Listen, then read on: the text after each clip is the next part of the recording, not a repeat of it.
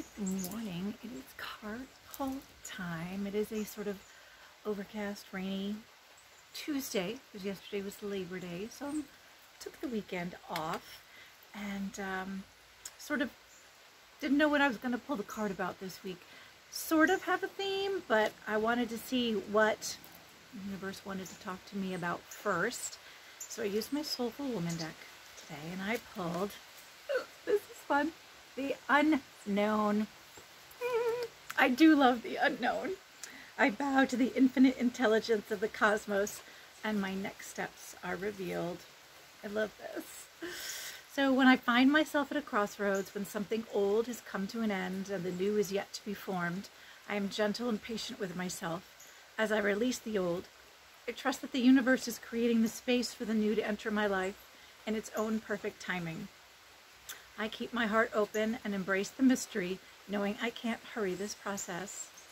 Sometimes when I don't know when, don't know how, don't quite know what or with whom, something magical happens. I open myself to the alchemy of my soul's growth. I enter a change portal in my soul's journey that calls me to bow to a design, an intelligence infinitely greater than my own. Living in this place of don't know calls for courage, patience, curiosity, and trust. And I reach out for support from those that love me. I open my heart to the loving guidance of the divine. The unknown. I love the unknown. It's a scary place to be, but it's kind of how I create, is by stepping into the unknown. Just the perfect balance of I don't know what's supposed to happen or what's coming out next, and I just allow it to happen. And whether I'm writing, sitting down to write a manuscript or poetry or journaling, or maybe I'm sewing, painting, cooking, most of the time when I create, I allow myself to step into the unknown and just see what's meant to happen.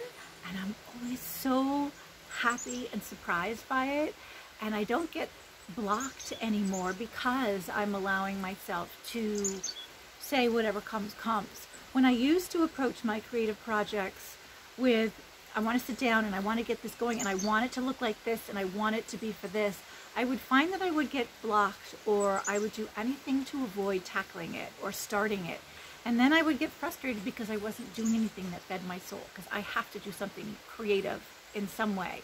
So I find that sitting in the unknown has allowed me to release that perfectionism and those parameters and limitations that sometimes having preconceived ideas, notions of what something is supposed to be, it frees me from that. And I just intuitively let come through what's supposed to come through. And I've had some of the coolest things just sort of evolve out of sitting in the unknown.